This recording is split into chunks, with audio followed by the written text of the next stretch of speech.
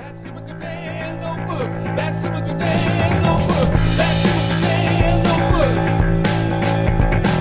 Basu Godin Notebook. Basu Godin Notebook. Basu Godin Notebook. Basu Godin Notebook. Basu Godin Notebook. Basu Godin. Hey, welcome to this other edition of The Notebook on this Friday, April 5th. I'm Marc-Antoine Godin with Arpin Basu. Arpin, Canadiens have a day off today. I hope that this is going to be enough for Kaiden Guhle to figure things out physically and be ready to go on Saturday against Toronto. Yeah, well, listen, the last time Kaiden Guhle got hurt and we thought he was going to be out for a while, he wasn't. So he didn't miss any time at all, or barely any. So let's hope for his sake, rather, that that's the case here. But, I think we saw – well, first of all, I want to talk about the hit he took from Kucherov because I seem to be in the minority of people who thought that hit wasn't that bad. And maybe a 2 for boarding, but I don't even think it merited that. And I really thought it was Guhle who should have been more prepared to take that hit than Kucherov was wrong to deliver it. I felt it's a hit that you see very often, even though Kucherov clearly saw Guhle's numbers and saw them for a while. You see that hit 8 to 10 times in a game, I think, typically. It's just finishing a hit, which it just turned out badly. But I don't know. I'd like to get your take on it because I feel like I got a lot of pushback on that.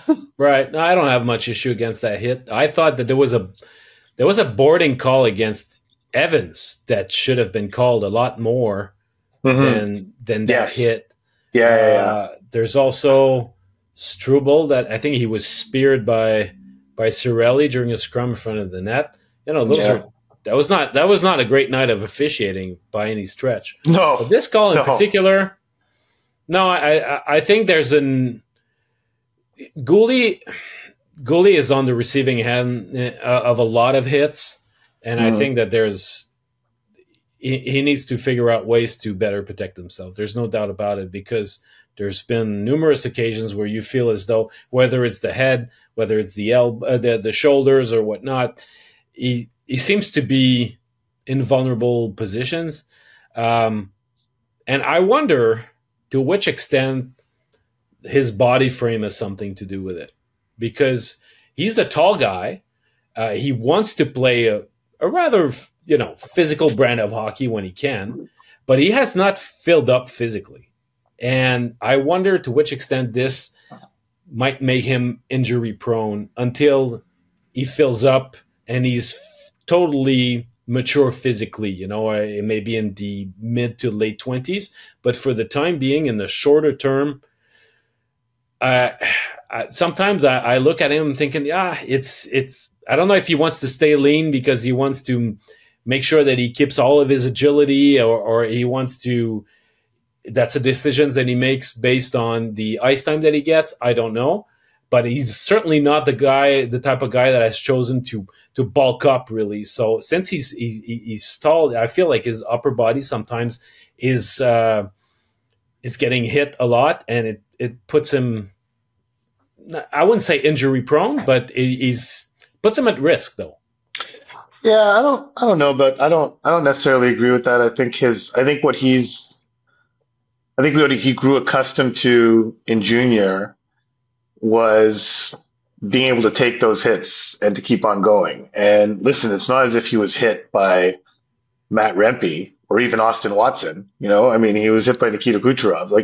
I think part of that, I pin on awareness. Like maybe if it was Austin Watson bearing down on him, he would have been more prepared for that hit. Maybe he just didn't expect Kucherov to finish that hit, even though he should, because Kucherov regularly does stuff like that. So yeah, I think it's kind of like we were talking about with Slav last year, how he didn't have the same level of awareness because he just didn't have that element of the game in Europe and wasn't accustomed to it. Now Guhle did have that in the Western Hockey League. And I think he's getting better at it in the NHL level, but I think last night was just an instance of him lacking a bit of awareness and just knowing that he's about to get hit.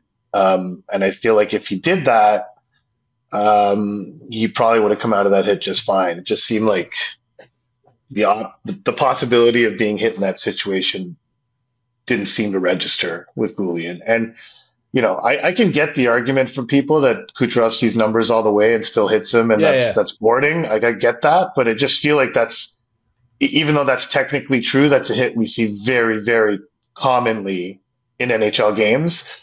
Josh Anderson laid a hit just like that, not long after. It's finishing your hit, and I don't see it as a typical boarding situation where, I feel like Kucherov just rubbed him out against the boards, kind of, as opposed to boarding him. Yeah. So, but yeah, I think Guhle does need to up his awareness, and maybe there's something to the physical maturity part of it as well. But one thing's for sure is that as soon as Guhle left that game, the Canadiens got completely discombobulated and had like their worst period we've seen in weeks. And so this was something the Canadiens were doing quite regularly earlier in the season, is putting together a good 40 minutes and having a bad 20 minutes cost them games. We hadn't seen that in a while.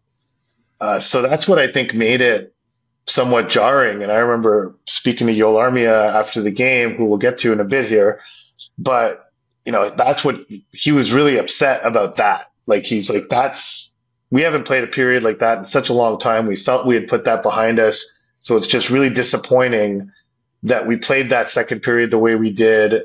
And honestly, before, it was not only just a period of the game, it was often the second period of a game that the Canadiens did this in. So it's disappointing that we did that again and just kind of reverted back to what we were doing in the past. And Martin St. Louis after the game said, I think it's a one-off. We haven't done that in a while, but I don't think it's a coincidence that bad second period coincided with losing Kaiden Guhle late in the first period.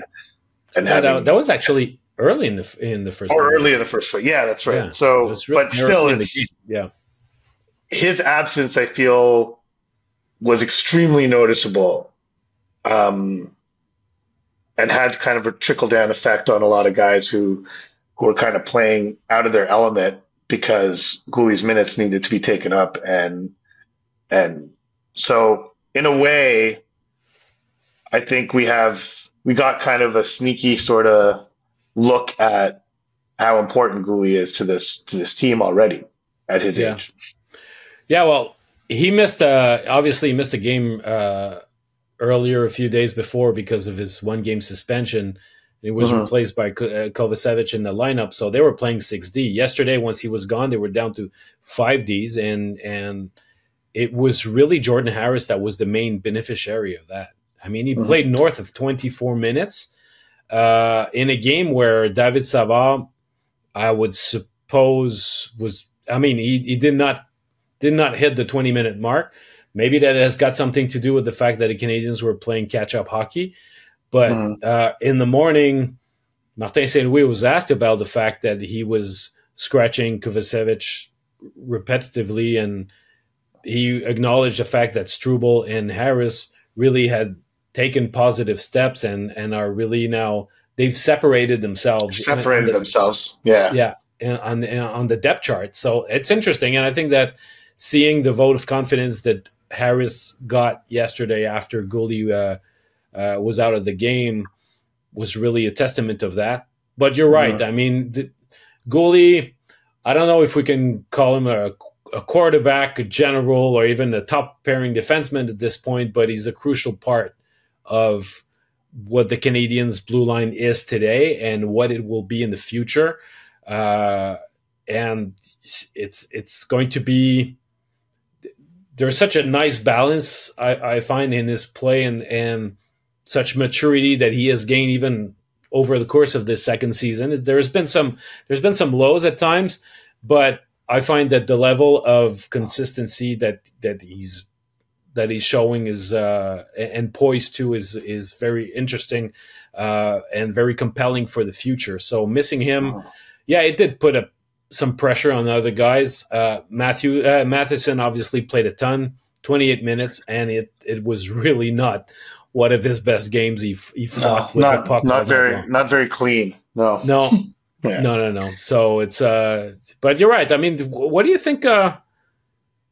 let's say, okay, we cannot speculate on how long, if Guhle's got anything at all or not. Mhm. We don't know. Last time But- we did that, we were completely wrong. So, We were. yeah. Yeah, we were. But I mean, it's how would you characterize the plays that he holds on this blue line right now? Well, I just feel he's a stabilizing influence, like Matheson's the one who eats all the minutes, but still plays a bit of a wild game, kind of. Like, I mean, he's really,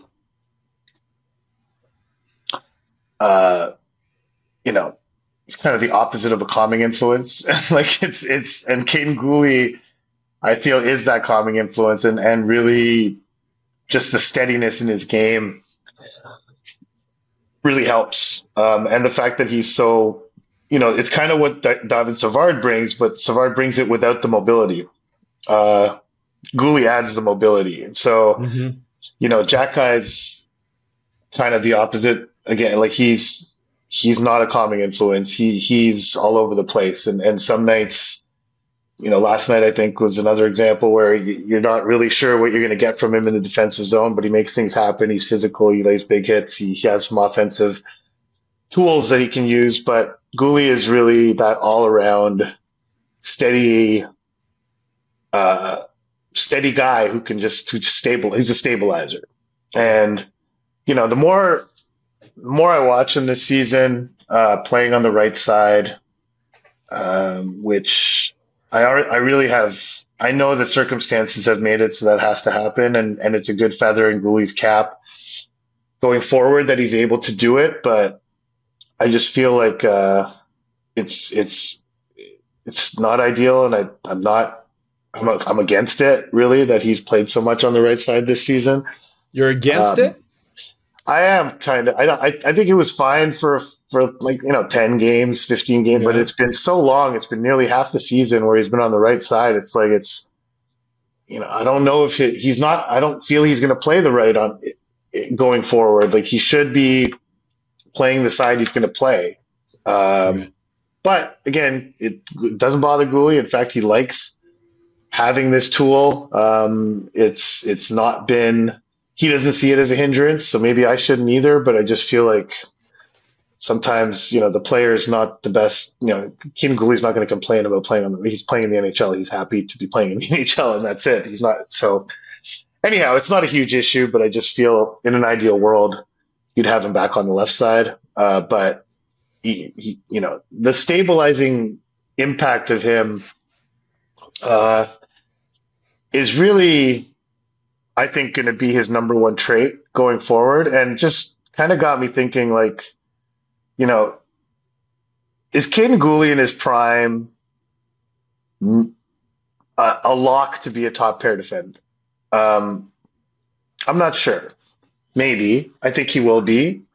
But I kind of see him in sort of the Jay Bouwmeester kind of way. Like, Jay Bouwmeester was obviously an excellent skater, didn't produce that much offensively despite having seemingly all the tools to be sort of an offensive difference maker, was really solid defensively, and was that stabilizing influence and impacted games with that mobility. And I think, like, Kaiden Guhle, in a best case scenario, would probably be like him, and Canadiens, I think, would be thrilled if he was like that. I mean, Jay Bouwmeester was an excellent defenseman for a very long time, but I don't know if either him or David Reinbacher or any of the other multitude of defensive prospects the Canadiens have in their stable, even Lane Hudson. I mean, I don't think there's anyone that you can look at and say that guy is a surefire top pair defender.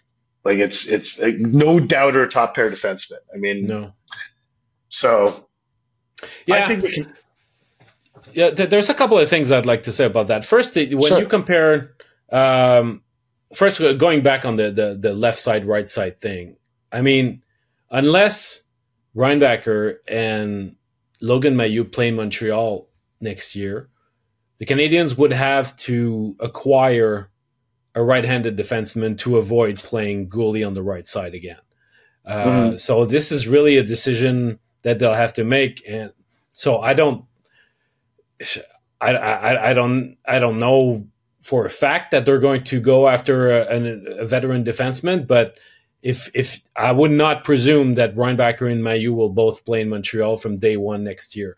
So No. I think we're going to continue to see Guhle on the right side, most likely, for the next little while. I think Harris becoming basically a right D at this point. Yeah. But that would be probably your third pairing guy, you know. Right. So, and do you want to have Mailloux or Reinbacher as top four right from the get-go? I'm not sure. And so, but it's tricky because the short-term depth is on the left and the long-term depth is on the right to a certain extent. But I mean, they're going to be stacked on both sides. Let's not kid ourselves. And I guess that transitions to that second point. You're totally right. I'm not sure that there's any surefire first pairing defenseman in their current group. I would picture Guhle as a guy who would be a top pairing guy, depending on who's the guy that plays with him. But in terms of being able to log a ton of minutes and being like the stabilizing guy on the duo, let's say he was to play on the right side and Lane Hutson blossoms into like this offensive defenseman that everybody dreams he can become. Well, down the road, that's a potential first pair, possibly. I mean, if you put Lane Hutson to the absolute, you know, if he reaches his ceiling at the NHL level, but there are doubts on all of those guys in terms of, you know, what they can be as first pairing material. But they have such a interesting depth among their blue line prospects that I wouldn't be surprised if they say, okay, we might not have the high end guy, but we could certainly have the equivalent of 3 second pairs.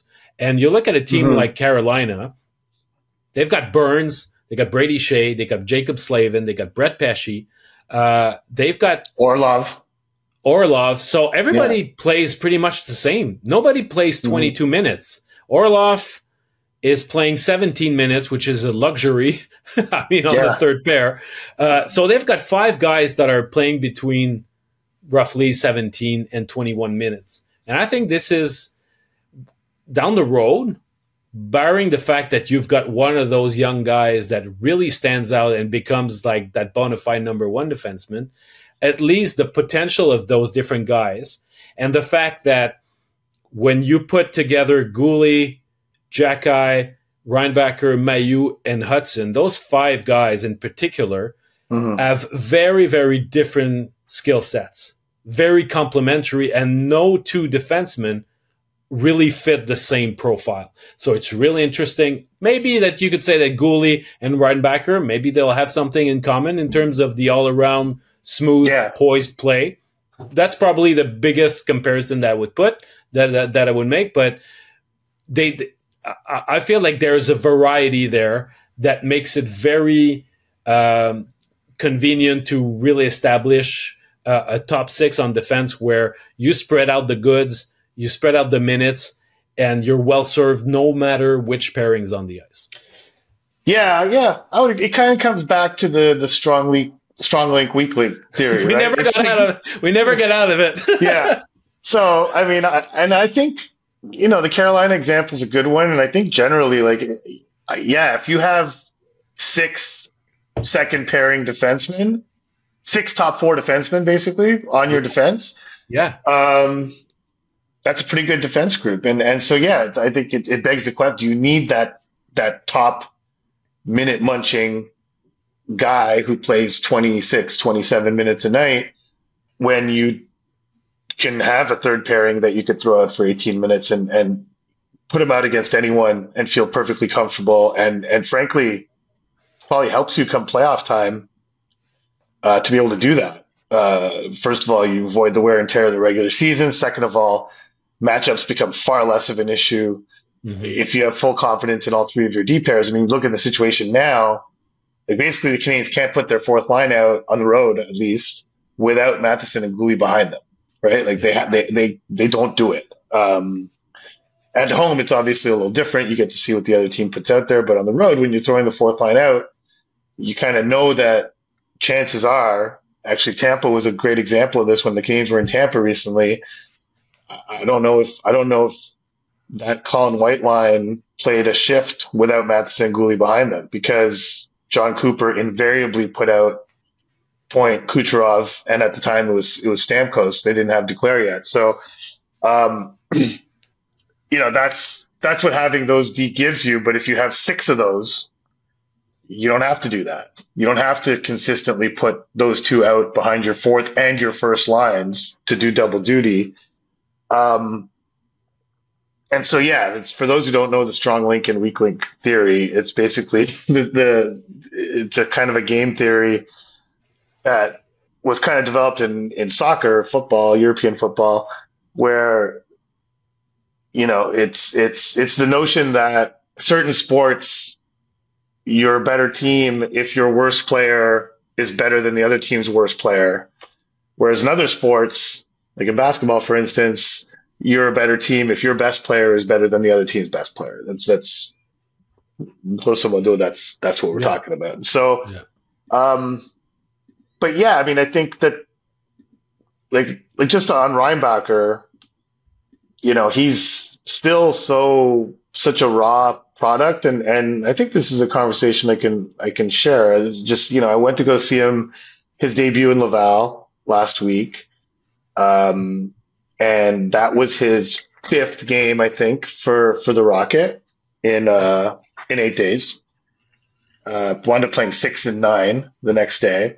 And so I talked to a couple of scouts who saw him that night, saw him play in Belleville earlier that week. And one of them kind of said, I think he could probably use some more time in the AHL, but, will probably play in the NHL at some point next season. I had another one who just was like, no, this guy could play in the NHL right now. And I asked him just, I was writing about sort of Reinbacher's skill set combined with some of the high pressure teams the Canadiens had faced of late, Carolina being the most recent one. And I asked the scout about it, and he's like, "Oh, Reinbacher?" And then his eyes lit up. He just went bing, bing, bing with his hands. He's like, and making just like a little passing motion with his hands. And he's like, "Man, that guy picks out a guy, and the puck is on his stick and it's off. And that is just like, it just has massive value. And I would have no problem with him starting the year in the NHL. That guy's ready from that point of view, from a puck moving standpoint. And so." And really, like, that's something you saw all of Reinbacher's draft year, even this year, playing on a team that never had the puck. His ability to quickly identify who should get the puck next and deliver that puck to that player on his tape is a really, really strong attribute of this kid. I don't want to call it elite yet because we haven't really seen it at the NHL level, but I feel like he's one of those guys that's going to adapt well to playing with NHL players because he's able to, he kind of knows where people are supposed to be on the ice. And I think a lot of times in Switzerland, they just weren't there. And so he had to hold on to the puck a little longer. But once he has very predictable routes to play with, he's the guy who's going to find those players skating those routes. But he might be one of those guys who plays better with better players, Yeah, and for I whom think so. The NHL will be an easier league to play in. Yeah, probably because, everyone describes the AHL as scrambly, and that's kind of like those 2 scouts I spoke with, like that was kind of my line of questioning was, how do you account for the fact that a player has a very high hockey IQ, but is playing in an environment where the hockey IQ is lower, and how that impacts his ability to play in that environment? And one of them just turned to me and said, well, that's exactly what he said. That's a really good question. And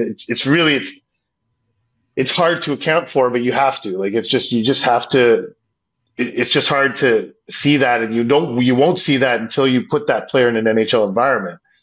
And I asked Marty St. Louis the same question. He brought up Jaden Struble, and he said, you won't face pressure like this until you face it here, because there's nowhere else in the world where you play under this kind of pressure. I'm talking about forechecking pressure, not media pressure or whatever other pressure you can think of, like actual hockey pressure on the puck. Yeah. And he was like, Jaden Struble, we didn't know how he was going to do. And then he got here and he performed remarkably well and better than we thought. And so, I think it's going to be an interesting training camp, but I mean, as far as Reinbacher's first pairing potential, yes, he has first pair potential. Is he a lock to be like a really good top pairing defenseman? I don't know if he is. It's he could just be a really kind of high end, as we were saying before, top 4 defenseman. And if you have 6 of them, then you're looking good. Can you hear that? Can you hear it? This is the sound? Oh yeah, I hear it. This is the sound of all those fans who are saying, you don't spend a top 5 pick on a second pairing defenseman. Yes. Yeah. Yeah. But yeah. I don't think, well, so I guess this does beg the question, right? I mean, if do you need top pair defensemen if you have 6 second pairing defensemen? Do you need and if the Canadiens have an opportunity to draft a top pairing defenseman, which I'm not sure they will, like a surefire top pair defenseman, I don't think that player will be available to them when they draft, unless they win the lottery, obviously.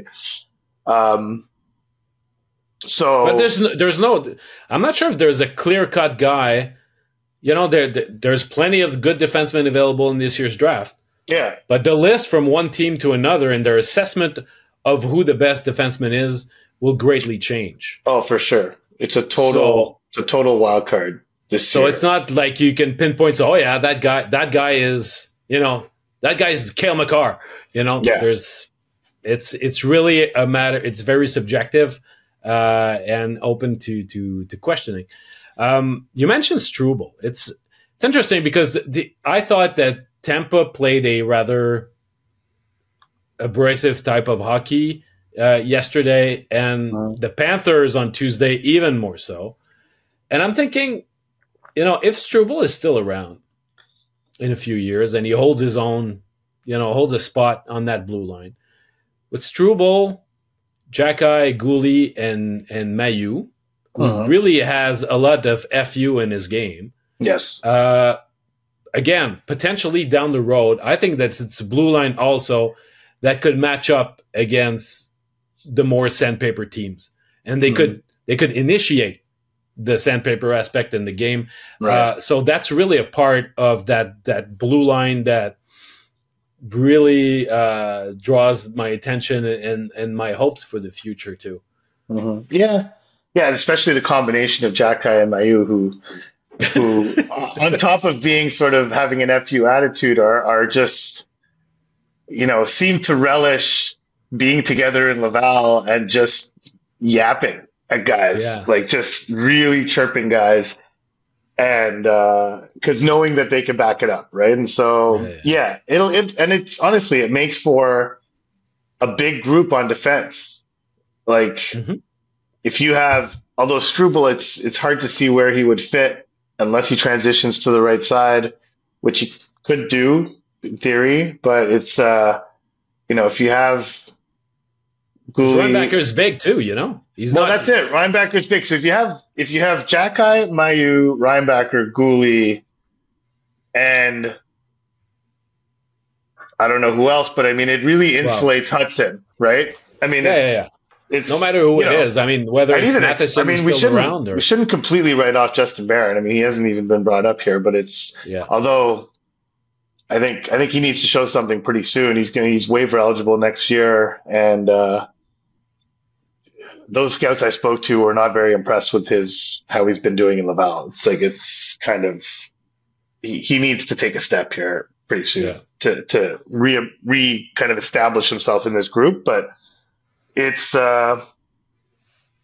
definitely a big, mobile, balanced group. And I don't know if the Canadiens necessarily need a clear-cut top pairing guy, a guy who stands above the rest. If your group has such a high floor, like that's really it. But what is a number one defenseman really? Do you qualify it by the number of points that he makes? Is it just by sheer talent or the number of minutes that he plays? Because right now, Mike Matheson is by default a number one defenseman because of how much he plays. Yeah. But that's among that group, depending on the opponent, depending on how they fare at a certain time, any of those kids could be the one, taking the lion's share and be the one playing more and reaching 24, 25, 26 minutes on any given night. It could move from one guy to the other. So, well, that's the beauty of having a group like that. Like the way that, it could change. Whoever's feeling it that night gets the lion's share of the minutes. Yeah. Because there's not 20 Miro Iskanen and 20 Adam Fox in the league. There's those type of defensemen. They're 10 or 12 that are really at an upper echelon, and after that, it's tricky to get there. But it's certainly not an area of concern because even though some of those guys might not hit, they've got enough in that pool to make sure that they can fill that top six and probably move one or two guys more. So yeah, actually they have to move one or two guys more. They really don't have a choice. I mean, they have too many. Because if you say that there's 12 guys who could show up at training camp next year and think they have a chance of making the team, that's already too many because you're not going to fill Laval with 6 young guys on defense. Like it's just not, and you're not going to have 6 young guys on defense. Oh, well, actually, no. Because that includes that 12 would include Matheson and Savard, right? And so you're not going to send the 6 young guys who get cut and say, okay, you're our defense group in Laval. It doesn't work that way. You need some veteran presence on defense in Laval as well. And so then you have too many. Then you have some runoff there. So yeah, they're going to need to. And I think the Canadiens have every intention of doing that this summer. Is using some of their depth on defense to go address their depth up front. And I don't think Kent Hughes has made any effort to hide that. I think it's clear. It's obvious when you look at the organizational depth chart that you need to take a little bit from pile B and address pile A with it. And so, but it's an interesting debate because, you look at what Quinn Hughes is doing in Vancouver. Like you look at the top defensemen around the league and, you would hope to have a guy like that driving the bus, Of course. Like the Norris Trophy vote this year is becoming complicated. Makar's kind of having a bit of an off year, but Roman Josi has almost single-handedly dragged the Predators into the playoffs over the last 25 or so games, and it's really probably more of a Hart Trophy argument than a Norris. I think Quinn Hughes is, but I just don't feel the Canadiens have a guy like that. Kel McCarr's got 82 points in 71 games. If that is an off year, I'll take an off year every year. Oh, yeah, he's definitely generating points. I think defensively he's had some issues. His penalty killing has been a little off, I think. But, yeah, he's Kel McCarr. He still has his feet. He's gonna make things happen, Sure. So it's – but – and, I think I don't think it's out of the question, and I actually think it's going to happen. Like Lane Hudson's going to produce a lot of points in this league. I'm pretty convinced of it. I don't think the body of work is too much at this point, and every time he's elevated a level, it has not stopped him. Everyone's still waiting for the level that's going to stop Lane Hudson, and it hasn't happened yet. It's very similar to Cole Caulfield in the sense that everyone always thought, oh, he'll go there. That's when he'll stop scoring. Oh, no, look, he set the USNTDP scoring record. Oh, he'll go to the AHL and he's going to get roughed up. No, he's scoring goals at will and he barely spends any time there and he goes to the NHL. Oh, the NHL is not going to get that. Well, no, sorry, he's going to score. Although he's, and his down year this year, he scored his 22nd goal last night. Like it's not, and he's 22 years old. Yeah.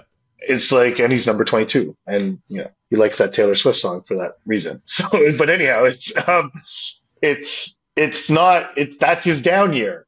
It's a pretty good down year, Like, I mean, yes, it's not 35, 40 goals, and I think that's what he envisions. Actually, he envisions himself scoring way more than that, but it's still a good down year for Cole Caulfield. I mean, it's not the number he wants. So, and all that to say that I think their defense could be made up of a lot of high floor guys, and even Lane Hudson. And I think I'm convinced that he's might not be right away, but at some point he's going to produce a lot of points in this league, and he's going to be good enough defensively, and will be surrounded by good players defensively that he can hold his own on that end of the ice and figure out, as he has his whole life, figure out how to defend at his size.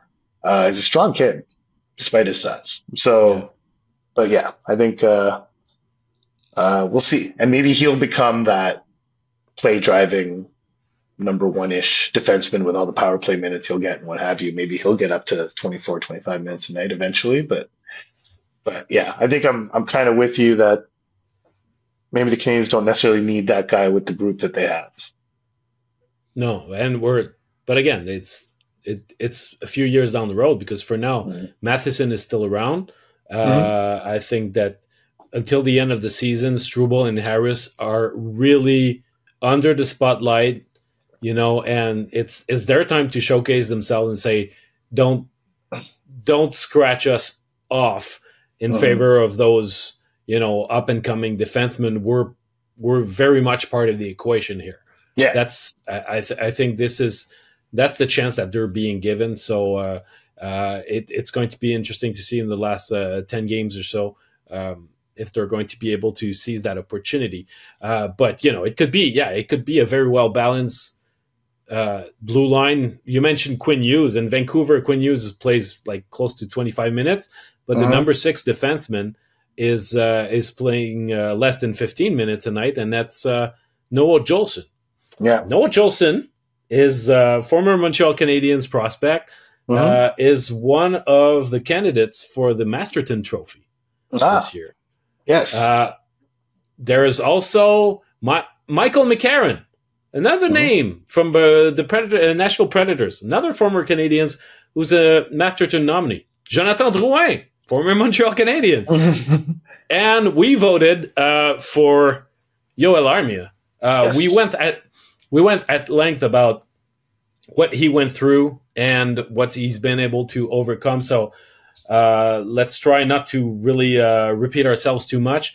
But I think that it was really fitting, knowing that this would be announced in the morning, that he scored 2 goals against the Lightning, matched his career high for goals, and he's really a deserving candidate for that award. There are super interesting cases league wide.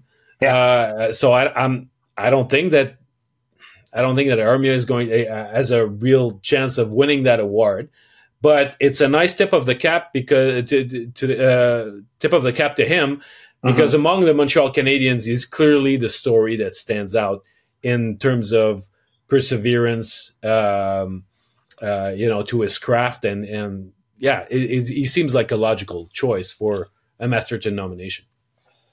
Yeah, and it's funny. Actually, our colleague Eric Engels made a good point last night. Is that we didn't vote for Sean Monahan because he didn't spend enough time here, and our colleagues in Winnipeg didn't vote for Sean Monahan because he didn't spend enough time there. Really, had he been on the list of candidates, I think Sean Monahan would have a good chance of winning the award. I mean, it's really, really come back from, some devastating physical injuries. And I always had, our former colleague, François Lemenu, I sat next to him at the Bell Center press box, covered the Canadiens for a long time for La Presse Canadienne, venerable kind of colleague, wise. Venerable is definitely the right yes, word. Absolutely. Yes. And so I remember talking to him once about the Masterton Trophy, and he said, I don't understand why we give it to guys who are coming back from injuries, because what are these guys going to do? Like, what are they going to do other than come back? What else do they know? Like, why would they just leave the game they love and they've worked their entire lives to make? what other option do they have? And so I always try to think of that when I vote for the Masterton Trophy, and not only the local candidate, but the actual trophy itself. Yeah. Is what option did these guys have? Like, and I look at Armia, and when he was sent to Laval, like, he's going to get paid anyway, right? He had 2 years left on his contract at that point, this one and next one. Could have gone to Laval and said, you know what, screw it. I'll go through the motions here. I'll collect my paycheck, and then when I'm done, I'm done. Yeah. And that was a real option for him, like but he did the opposite of that. And what's really commendable is just the rave reviews he got for his attitude when sent to Laval, not once, but twice. And so I always have that Le Menu bar in my head. Like, what else was this guy supposed to do? So, and in Monahan's case, it kind of applies, but it's because he wasn't just going to end his career just because he had, sort of hip surgery on both hips, and like he was still in his 20s. Like, there was no reason for him to quit playing hockey. No. And I guess to some extent, Armia also didn't have a reason to quit playing hockey, but he could have taken that demotion to Laval much differently than what he actually did. So, yeah, when you look at a guy, for example, without the idea of collecting your paycheck, I think of Carl Alsner when he was sent down to Laval back in a few years ago. He did not take the attitude of saying, I'll just collect my paycheck. And he very much wanted and hoped to be called up and have another crack at it on the Montreal blue line. Also had an excellent attitude about it. Also, yeah, exactly. Yeah. But I think that the approach or the epiphany that came to Yoel Armia to finally unlock his potential really stands out. To me, it's a type of story that I'm not sure I've seen since I started covering the Montreal Canadiens, in terms of a guy who's 30 years old and figures something out psychologically, overcomes that hurdle, and it seems to all of a sudden unlock the toolbox that is pretty enticing. Yeah. But, we've seen guys that reach different levels for one reason or another, but at such a late stage in his career, he's an 8-year NHL veteran, and it's not a matter of points. He's not going to reach his career high in points this year. Maybe is in terms of goals, but probably not in terms of points. He would really have to go on serious heater. He has no assists this year. He's you look. It's just the impact that he's got on the game night after night after night for the past 3 months. He's clearly figured something out, and the way that he's figured it out, I have not seen that in Montreal since I've started covering that team. Yeah, me too. I actually told him that last night after the game. I said, I don't think I've covered a season as interesting as yours, and I've been covering this team for a very long time. And he's kind of giggled, he kind of chuckled, and he's like, yeah, it has been. It's been pretty interesting. It's like, but yeah, and I think it's, you were mentioning off air or whatever prior to the show how, there's a lot of, the Yoel Armia has not been shy to say that he's spoken to JF Menard about, the mental side of his performance and how that's been kind of the big thing that he's unlocked here, is not allowing the sports psychology side to hamper his performance. And it's a real benefit of the Canadiens bringing Menard aboard. I think the Toronto chapter selected Ilya Samsonov as their candidate. It probably went through a similar type of thing earlier this season where he just looked completely lost on the ice, got sent down, didn't actually go to the Marlies. Just got to take a timeout basically, and then came back and has been great for them. But there's a number of candidates this year who went through, actual mental health issues, which is a totally separate thing. It's different, and more serious. Obviously, it impacts your real life and not just how you perform on a sheet of ice. We mentioned Drouin, McCarron, Oliver Shillington in Calgary, Connor Ingram in man, Arizona, which was a that guy's a survivor. Absolutely. And so I think that's a real nice nod to how attitudes toward these kinds of things are changing. Yeah. I'll share, because we've got little bios, because we get to vote on the Masterton, and each chapter they vote on their own candidate. So each group of reporters. There's 32 candidates. That's it. Yeah. So, and then we receive like little bios to just indicate if you want to further explore someone's nomination and investigate further. There's a little blurb that comes with it. And I'll read the one on Connor Ingram, because I think that I'm pretty good at nailing the Masterton. Every year, I think I pick the one who's going to get it. Is that right? Okay. Oh, yeah. That's my superpower. Nice. I can name the Masterton in advance. Sweet. Because I knew that Christopher Letang would win it, after his third or fourth nomination. Anyway. Yeah. So Connor Ingram. Ingram's career was nearly derailed by undiagnosed obsessive-compulsive disorder, a condition that led him to drink heavily and obsess over the possibility of contamination from physical contact with other people or even everyday objects. 4 years after entering the NHLPA Player Assistance Program and undergoing intense therapy, and 7 years after he turned pro, Ingram has learned to cope with and manage his condition. He has also locked down a regular NHL spot while becoming one of the NHL better goaltenders. He's been unfailingly open when discussing his condition. He almost took the number one job in Arizona this year from Velmelka. He's been a great story. He's been a great story, absolutely. And I think Jonathan Drouin has also been very open, talking about what he went through during the Canadiens, run to the final, which he didn't participate in because he was dealing with some mental health issues, and it really has served to remove the stigma around mental health, and I hopefully inspired more people to try and recognize it in themselves and reach out for help when they need it. And I thought obviously Carey Price did that when he spoke about his issues with alcohol so as openly as he did. Michael McCarron, same thing in Nashville. He's been talking about his journey since entering the program, also for alcohol. So it's like, it's really, it's nice to see, it's nice to see that this element of all of our lives, but can be reflected through people with such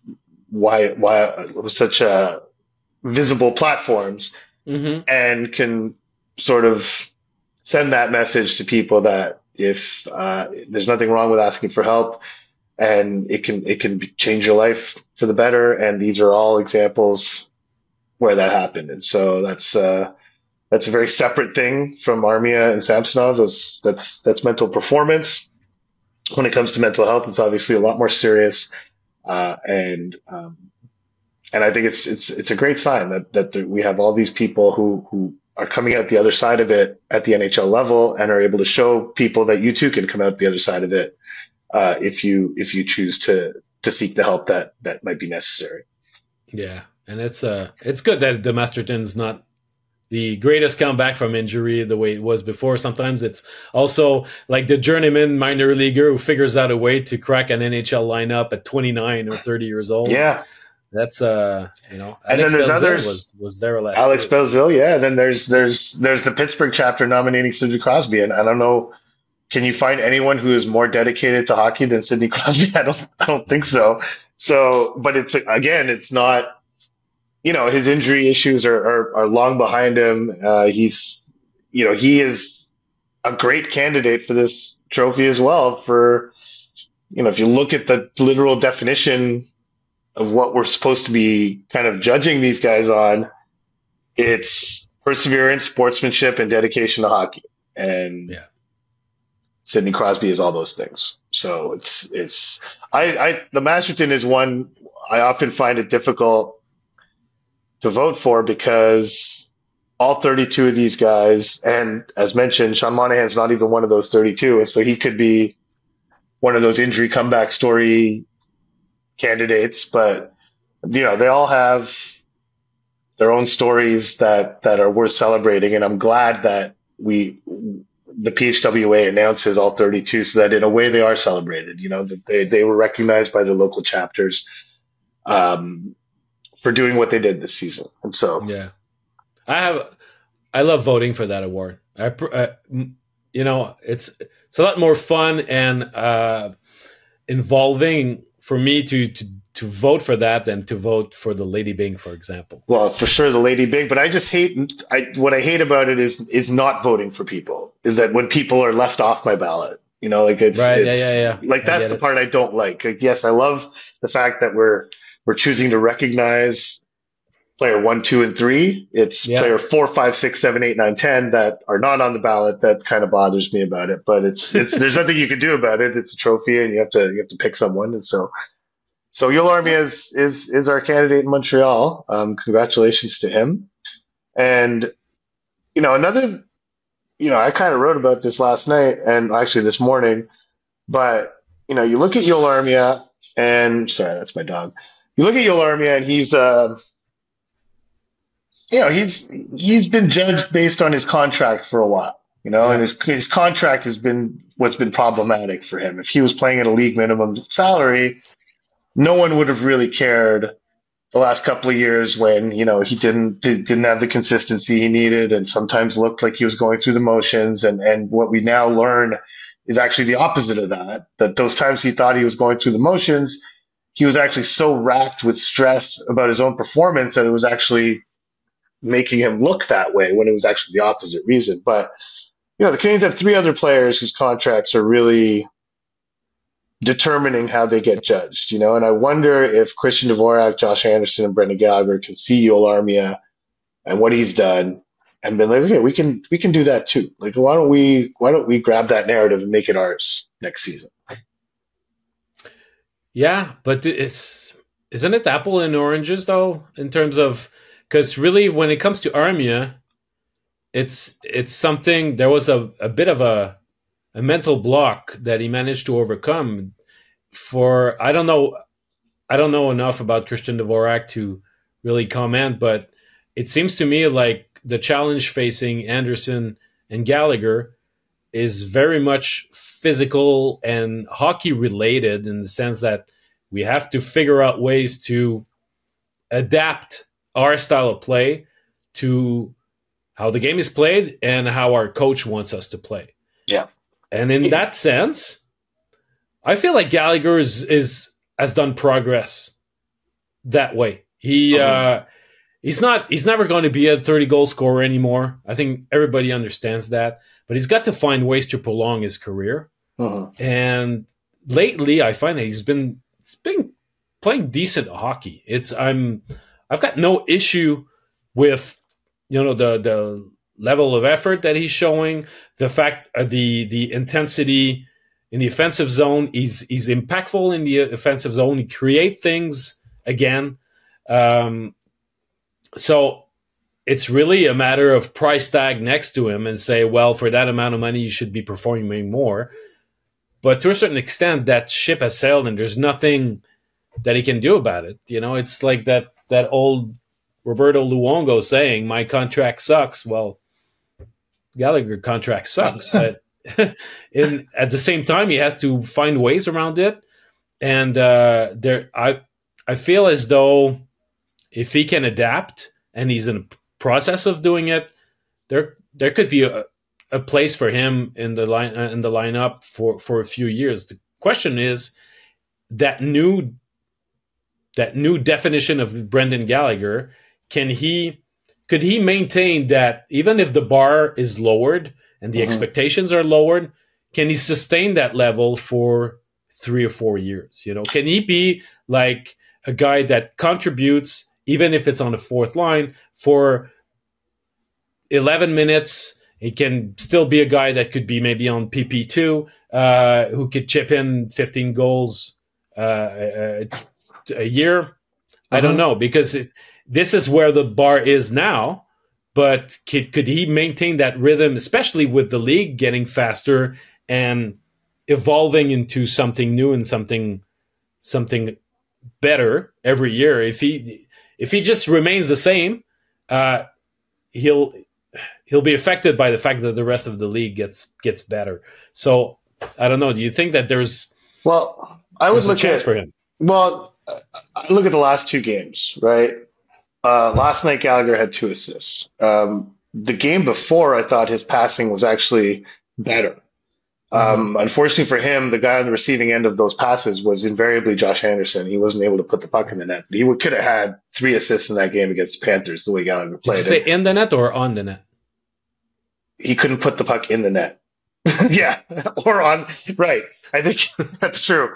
He probably didn't put the puck on the net in several of those cases, but yeah. So it's in Gallagher, like, and you know, I think I've said it on this podcast. I've long had this theory with Gallagher that he could be Dustin Brown. I finally talked to him about that this week, how he could be Dustin Brown. When Dustin Brown signed an 8-year contract, I think it was worth $5.75 million or $5.875 or something in that range. His percentage of the cap at the time was actually higher than Brendan Gallagher's is now. So the contract was richer, even though in monetary terms it's less than what Gallagher makes. He, after signing that contract, that contract kicked in a year after he won the Messier Leadership Award, Dustin Brown. Okay. It was in many ways a reward for what Dustin Brown had done. 2 Stanley Cups, captain of the team, named captain at age 23. Like, really was a thank you contract as opposed to a show me contract, which is exactly what Brendan Gallagher got, right? Yeah. Immediately, as soon as that contract kicked in, he signed it the year prior, but as soon as that contract kicked in, Brown's production started to tank. And he was quickly viewed as having one of the worst contracts in the NHL. And then suddenly, at age 31, I believe, he figured something out and he started producing, and he had a 28-goal season out of nowhere. And, you know, I went back and actually I reached out to Dustin Brown. He didn't get back to me, unfortunately, but I looked back at some quotes from that season and how first of all, he came into camp lighter than he had in previous years. So he made a physical adjustment to the way the game was being played. And there were a lot of commonalities that didn't get into my piece, but he was talking about how the game had changed to, and you know, stylistically had changed and how he had to adapt to that. And then Gallagher said the same thing. And again, this wasn't in my piece, but he talked about how when he was having success, teams cycled a lot in the offensive zone. And that's something that he and Deneau and Tatar did a lot. They cycled the puck, and produced chances and funneled to the net. Teams don't play in the offensive zone like that anymore. You look at, you know, just from the Canadiens' standpoint, when Suzuki, Caulfield, and Slavkovsky are on the ice, they never cycle the puck. They actually spread out as much as they can, and they try to create space and balance on the ice that Marty St. Louis always talks about. Well, cycling the puck is not balanced. It's actually entirely focused on one area of the offensive zone, and now there's a shift away from that. And so Gallagher is trying to find ways to succeed in that reality when, you know, the former trend of cycling pucks really suited his game. He's never been a particularly good passer. He's never been a particularly good shooter.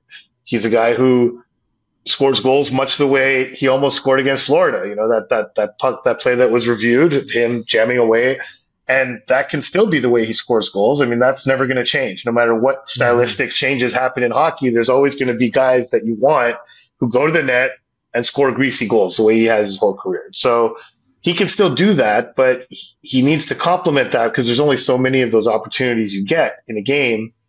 He needs to complement that with understanding the way the hockey is played now and fitting into that. And I think he's doing that and showing, but more so showing a capacity to do it and showing a willingness to do it. You know, like Marty talked about how the one thing you have to do to kind of extend your career is accept your new reality. Yeah. It's clear talking to Brendan that he's accepted his new reality. There's no he believes he can still be productive, but he also recognizes that if he never gets back to those, even close to those prior levels of production, he needs to diversify his game and make himself valuable in other ways. So he's accepted that, and then when you look at Anderson, it's funny. Marty was asked about Anderson and Gallagher on the same day, almost back-to-back questions. And Marty kind of, with Anderson, it wasn't the same kind of thing. It was sort of like, we know there's goals in him, there's things in him that will lead to him scoring again. But I think, yes, Anderson needs to make an adjustment, but I think, and I've said it before, I think the Canadiens, and I think in particular Marty, needs to make an adjustment with Anderson and just be like, you know what? Go out and play the way you want to play. And But he said about Anderson that this season was likely to be a one-off. Yeah, but I think in order for that to happen, there needs to be some give from both sides, and not have Anderson, not give Anderson too much information. I think he's bogged down by too much information right now. Listen, when I talked to him at the beginning of this month, or actually, sorry, about a month ago now, he said how when he's sitting in the dressing room before games, there's a lot of things going through his head. Like, I'm just thinking about a lot of things. And it was really, he emphasized a lot, it was really something that seemed to bog him down, like situational plays, like where do you have to go when this happens? Where do I have to go when that happens? This, that. And you can see it on the ice. Like, at times he's confused. He doesn't know what to do. Whereas before, and he said this himself, he's like, before, I never thought in the dressing room before a game because I knew exactly what I was going to go out there and do. I was going to skate up and down the ice as fast as I can. And hit guys and score goals. And like, that was my job, and I did that well. And you look at, the NHL edge stats, like Josh Anderson is still one of the fastest skaters in the league. He's top 10 in, I think it's 22 mile an hour bursts this season, right, yeah. So he's a guy who can do that still. And, I don't know if it's necessary, but it feels necessary to me that maybe this is one where Marty can be like, you know what he is just fine. We don't need to evolve his game. Like, let's just take what we have with him and live with that. And I think, that's what he's done most of this season. Like, he's stayed off of Josh Anderson a lot because he's going through so much, and he's admitted that, trying to give him space and room to breathe and all that stuff. Maybe that's something they could look at and be like, not everyone can be taught hockey sense. Remember when Marty came on board, we talked to him the first time after he was hired. This was the big thing, that he thinks everyone can be taught hockey sense. Well, maybe not everyone can. No, but I mean, just as much as it's true that you have to have like 23 different ways to coach your team, and you have to individualize to a certain extent, although John Tortorella probably would not agree to that. At the same time, there's one way. There are concepts that you're teaching so that ultimately the team all plays the same way. Yeah, and you instill a way of playing that no matter who you put in the lineup, they all figure it out, and they all follow the same way. If you exclude one player saying it's not for him, and you just do your thing, can it remain cohesive? Can he still, despite the fact that he would be playing his game, bringing it in the game, like Marty used to say. But if the game that is being encouraged by Martin St. Louis and it's applied by the rest of the team, if it doesn't apply to Anderson, well, can it work?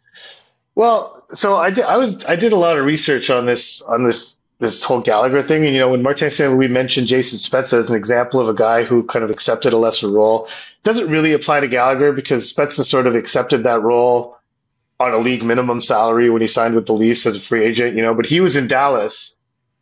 He signed a 4-year deal at $7.5 a year at 31 or 32. And by year 2 of that deal, Ken Hitchcock was in Dallas, and it went south. He really and at one point was healthy scratched. It was a big thing. Yeah. And so in looking at that, I was reading some of the quotes from back then, and Ken Hitchcock mentioned how, well, this line is more of a rush line, and this line is more of a cycle line, and so we don't know where to. So, but he kind of like he gave roles to lines, and had lines that would play a certain way. Now, I'm not saying that that's what has to happen here. I don't even know if Marty would believe in doing that, but they already have the components of a line that could do that. And frankly, we saw it the other night. Like if they had a third line of Anderson, Newhook, and Gallagher, and had that be just kind of a straight line, speed and forechecking line, as a, I don't know. It's I feel like there's just some give. There needs to be some give on both sides here. Josh Anderson needs to learn some of the things that the Canadians are trying to do with him, and the Canadians need to acknowledge that there's certain things he can't do, and that he got bogged down in those things this year, and need to avoid that happening again. So does that mean he's like an exceptional case? I don't know, but I think there's a way to find a happy medium here where you can get the most out of this player that you're paying $5.5 million a year, and who has a skill set that is proven to work in the NHL, and build up his value again. Hopefully to the point where they could trade him. I mean, it's really because there are teams that Josh Anderson would fit in well on, I think he'd be great on the Panthers. I think he'd be great on the Hurricanes. I think he'd be great on the Canucks, actually. Like there's a lot of teams where... Oh, he fits so well with the Panthers. You're right. Yeah.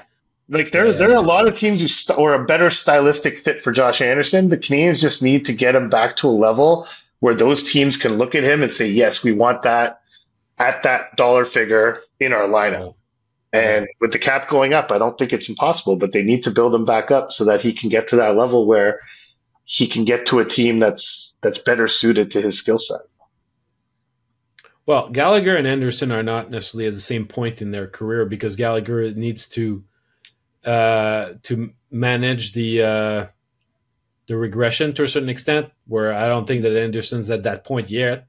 But when you mentioned coaching, when it comes to Anderson, I think that's where it connects the two, because you were comparing Gallagher to Dustin Brown. The main difference with Dustin Brown and his resurgence in LA was that at some point Darryl Sutter was fired. Yeah. And a change in coaching made a huge difference to the fact that all of a sudden he found it pleasant to go to the rink again, but it was years of being bogged down by the coach. And all of a sudden, I think it was first I think first it was John Stevens that came back on behind the bench. Yeah. Well, his resurgent year, Stevens was the coach. Yeah, for sure. Yeah. But it's just the similarity is that you look at the quotes from that season, like Kopitar saying, Brownie lives around the net. You always need a guy like that. Stevens, guy who goes hard to the net, who goes to the dirty areas. Always need guys like that. Like that's Gallagher. I mean, so yes. Yeah. Gallagher doesn't have a coach that's holding him back. Well, no, doesn't have a coach. I mean, I don't think so. I think that there's a buy-in there. There's a buy-in. They figured it out. Yeah. But like Brown went through. I mean, Brown had the stripping of the captaincy with Brown was a real nasty episode. Like he did not appreciate how that all happened. There are stories that came out, like there's stories off the conference call he gave after that decision, and his comments are like he was coming back from a place where he just kind of felt the whole organization had turned its back on him. It wasn't against anything against Andrei Kopitar, but that was another kind of key element for him, was kind of removing that pressure and sort of allowing him to focus on himself a little more than he did as captain, where he was kind of focused on the whole team, was another factor in him being able to kind of have that resurgence. So there's obviously details in each story that are going to be different. It's like, it's just, you're just looking for comparisons and inspirations too, say, okay, well, if the guy did it, well, maybe I can do it on my side. It's just, you need to find points where it's relatable to your situation, and you can get motivation out of that. Yeah. All right. Hey, let's go to Future Friday, just because I want to hear the Future Friday jingle. Future Friday.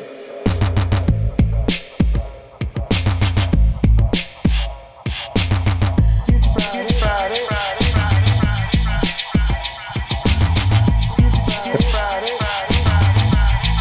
Okay, so Future Friday today, we decided that we would talk a little bit about the situation with the Lions de Trois-Rivières, the Trois-Rivières Lions, who are owned by the same man and same company who also own the Newfoundland Growlers, who were recently disbanded and ceased operations in the middle of the season. So why don't you, Trois-Rivières got another lease on life. So why don't you kind of bring everyone up to date on what's going on there? Yeah. So, well, first off, I think that the project of having an ECHL in Trois-Rivières was very interesting, and for the Canadiens to have like that second affiliate there. So it's a good news that they managed at least to finish the season and potentially to survive in Trois-Rivières. So they've been there since the 21-22 season in a brand new building, the Videotron Coliseum in Trois-Rivières. So you had this guy from Deacon Sports and Entertainment called Dean McDonald. As you said, you had both of these franchises, the Growlers and the Lions, and he ran into debt pretty quickly, and basically there was unpaid rent, unpaid lease to the city, and he ran into debt. So either he had to pay off his debt, or the league was ready to just basically shut down the team on April the 2nd. There were discussions with different entities so that Dean McDonald would be able to sell the Lions to a new property. You remember there's this company, we see the ads on TV, Fix Auto. Well, Fix Auto seems to be this big company that has a sports branch, and that sports entertainment branch was in negotiations to buy the Lions, and it fell through for one reason or another with the Caisse de Dépôt. Anyway, so there's this late last week, there was this American investor that showed up and said, "I'm interested. I'm going to buy the team." So the guy paid the city $600,000 out of the close to $1 million that the Lions owed to the city of Trois-Rivières for that unpaid rent. So, and now he's in the process. The transaction is not completed yet. It needs legal approval, right? Yeah. Well, yeah. And so the transaction, it doesn't have full control yet. For now, the Lions are under the ECHL's guardianship. ECHL. But yeah. So but eventually the understanding is that he's going to become like the principal owner of the Lions. The city wants to attract local investors to support that new owner. And the feeling in Trois-Rivières is that new owner will keep, despite the fact that he's American, he's going to keep the team where it is, and he's not going to move it somewhere else. The Growlers in Newfoundland were not so lucky because the fact that it's so far, it's so remote from everywhere. There are expenses that come with operating the Growlers that have come to bite Mr. McDonald in the bum and any potential owner at this point. And I talked to Alex Newhook about that a couple of days ago, obviously being one of the few Newfoundlanders in the NHL. And, you know, he grew up at a time where he saw three different teams leave Newfoundland, one after the other. You know, in the queue, there used to be the Fog Devils. Yeah. There was an American league that was briefly the Canadiens affiliate, the Ice Caps. And now you got the Growlers. So three levels of hockey that bolted one after the other because it's just too expensive to operate. Well, you have to travel by plane. You have no choice but to travel by plane. Yeah. Exactly. And the rest of the league won't send you any any rescue mission because there's expenses for them too to just go to you. Yeah, exactly. So the Growlers basically had to fold because there was no option to keep them alive. But Trois-Rivières, luckily, is able to continue its operations, and it hasn't been a huge success. Right at the gate, the Lions have the second to last worst average when it comes to attendance in the whole of ECHL. I was surprised to see that. Granted, it's not a huge building. I think it's 4,500, something like that. But they're under 3,000 on average per game. And you got other teams like in Jacksonville, for example, that are like close to 8,000. So there's big disparity. So there's still a lot of building up and building solid foundations for that team.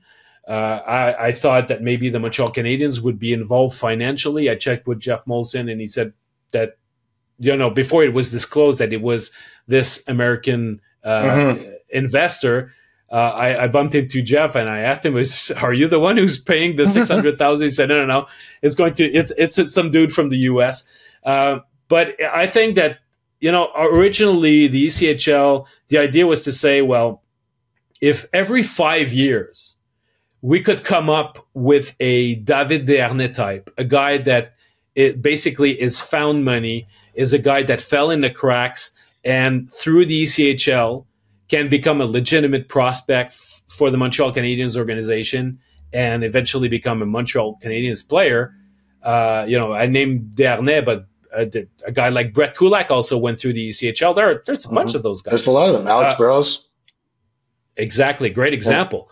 So if every 5 years you can find one of those players, in itself, it justifies investing in a product that otherwise can serve as a funnel to all those players that graduate from the queue that are like Quebec players that can use the ECHL as a starting point. But so far, it doesn't suggest as though it has gone that way. But again, it's a team that's only 3 years old, so it needs a bit more runway to come to fruition. Well, I think what needs to be made clear here, and what the Trois-Rivières organization needs to understand is that yes, they are a Canadiens affiliate, but they are an independent hockey club. The Canadiens own and operate the Laval Rocket. They're going to treat that differently than they do the ECHL. They have an affiliation agreement with the ECHL team. It's not their team. I think there was a lot of disappointment from some of the early management, coaching staff. The organization in Trois-Rivières, I think, expected the Canadiens to be more involved than they were.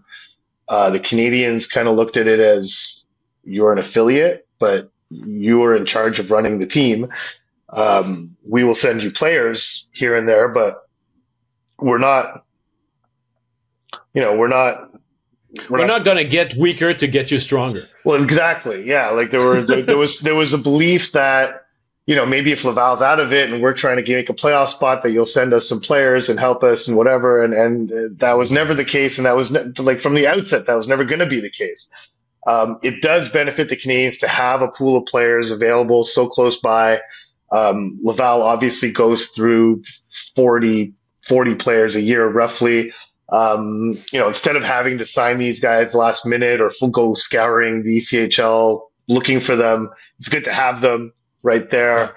Like John Parker Jones, for instance, who's like a perfect kind of tweener guy who can play in the AHL, is better suited for the ECHL. We have him right there. If you need him, he's, a 2-hour drive away. So it's beneficial in that respect. And what you mentioned, obviously, is that if you get one guy, and the Leafs have often, what the Leafs under Kyle Dubas, the whole existence of the Growlers comes as a result of the Leafs trying to build a baseball style, vertically integrated development platform, basically, or a development system where you have the equivalent of AA, AAA, and MLB, for hockey. And so they put a lot of resources into building that team, and they were a lot more involved, I think, in the Growlers than the Canadians were with the Lions. And maybe that's where that expectation came from. But for the Lions to succeed, I think that's what, and that's why I applaud them looking for local investors, because it needs to be its own thing. They can't expect, the Canadians don't seem all that interested in being sort of the father figure of the organization. Yes, they will serve as an affiliate. Yes, they benefit from it, but it needs to be its own thing, marketed as its own thing, and operated as its own thing, in order for it to succeed. Yeah, that's true. They have to be able to fly, voler de ses propres ailes. I don't know if there's an English equivalent for that expression, but yeah, there is. It just escapes me right now. But okay. Yeah, there is. But okay. My mind is not ready to come up with it. But that success has to be independent, and it's got to be a local success too. It's got to be. Well, you talk about the attendance. I mean, that's an issue, and that's an issue I think that's solvable. Like if you make that team, and it'll take time too. It's not like, but generally the first 3 years of any professional sports franchise, you benefit from the newness of that team and the curiosity factor. But the challenge is to bring those people back. And look at what's happening in Winnipeg right now. That's the newness is gone. The team's competitive and they're struggling at the gate. It's like, it's really a constant battle, to keep yourself relevant in your own market, in such a gate-driven league. So Trois-Rivières needs to make sure that they make themselves a viable, competitive entertainment option in Trois-Rivières, and not think that the Canadians are going to come and rescue them every time they need some help. They have to operate on their, voler sur ses propres ailes, as you said, voler sur ses propres ailes, which I don't know why I can't come up with the English equivalent. I don't know. You're the Anglo between the two of us. I'm sure there will be 25 million comments on the YouTube page telling me exactly the expression I can't think of right now, but that's what needs to happen. Please. Yeah, all caps. Give all caps, and feel free to swear. And also, the one thing I'd like to just in wrapping on that topic is that when you try to attract players, even at such a low level as the ECHL, you have to offer a path forward, a path up for these players. Uh-huh. So if you want to have a good team, you have to draw good players, and the good players for that level have to see a way up for themselves. And the challenge for the Lions is that when you look at the Canadians and then the Rocket, they're both very young teams. So the Rocket is full of young players that are going to be there for a while, and they're just working their craft in order to become bona fide NHL players in some cases. So if you're an ECHL player and the way up is the Laval Rocket, finding a spot to showcase yourselves and force your way in is probably more difficult than on a more seasoned American League team, where there will be a look for some new blood for younger players.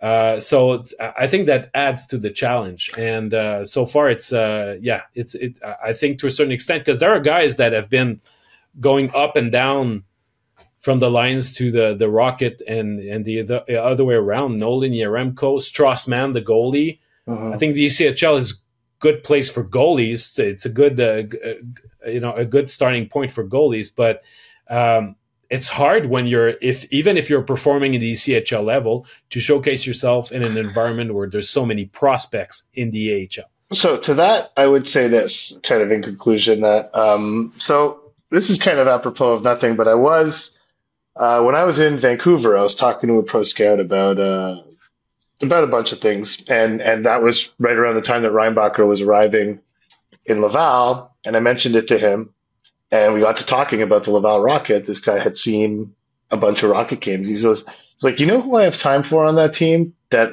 really surprised me, but the more I saw him, the more I liked him. is that Bisson guy. So he's talking about Toby Bisson, who is David Reinbacher's D partner in Laval. So Toby Bisson, after playing the full complement, the full limit of years in the QMJHL, went to the Cincinnati Cyclones out of the QMJHL in 2018-19. Played 70 games for the Cyclones, got one game with the Rochester Americans that year, obviously undrafted in CNHL. Went back to the Cincinnati Cyclones in 2019-20, played 62 games, got 22 points, and was signed by the Laval Rocket the following year, 2020-21.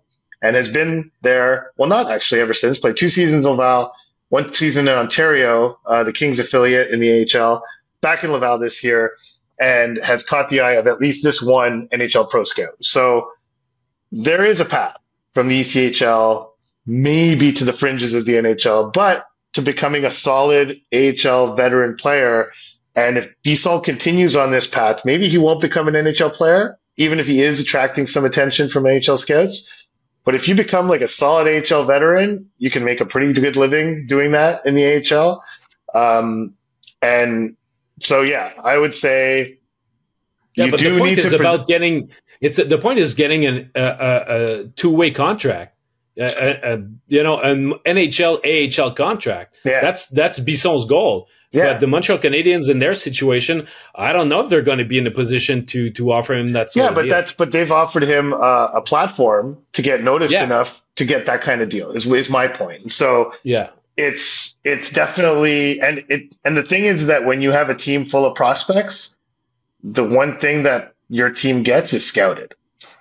You have a lot of scouts watching those prospects, and that's the way you can get seen. So. It's obvious. It's apparently true for Bisson.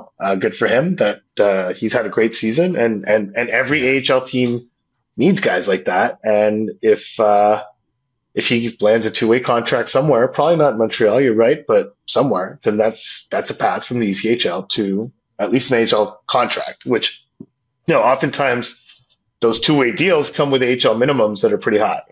So like Belzil's AHL minimum right now with the Rangers is $500K, if I'm not mistaken. And so and plus he has I think his contract shifts to a one-way next year, which is why the Canadiens couldn't, I should say, chose not to compete with the Rangers to sign him. So yeah, there is a path. For sure. Yeah. And Bisson, if he manages to get a two-way deal, I think we discussed his case, you and I, before, and I said, why couldn't he be like a Corey Schueneman, where he gets a few NHL games, potentially, and you need the right situation. You need the right. I mean, right. Corey Schueneman would never get a Canadiens game with the Canadiens now. No. There's too many young defensemen. There's more coming. It's probably for Bisson to take the next step in his career, he will probably have to leave the organization, but they've given him a window and a platform to do that. Yeah. There's one guy who graduated from the Lions to the Laval Rocket. It's Riley McKay, right. rugged forward. So he played 2 years ago he split the year last year between Trois-Rivières and Laval, and this year he's been playing solely with the Rocket. Yeah. Oh, all right. So I never thought I would talk about Riley McKay on this podcast, but here we are, and that's it.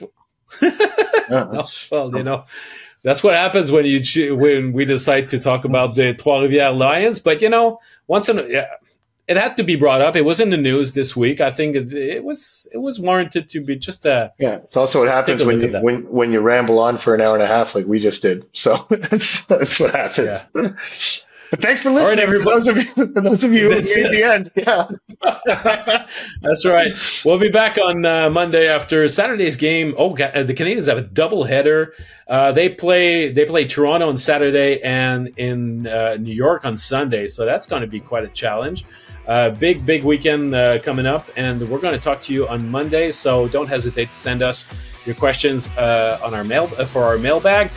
You can reach us on X at Basu and Godin, or write longer, more detailed emails at basuandgodin@gmail.com.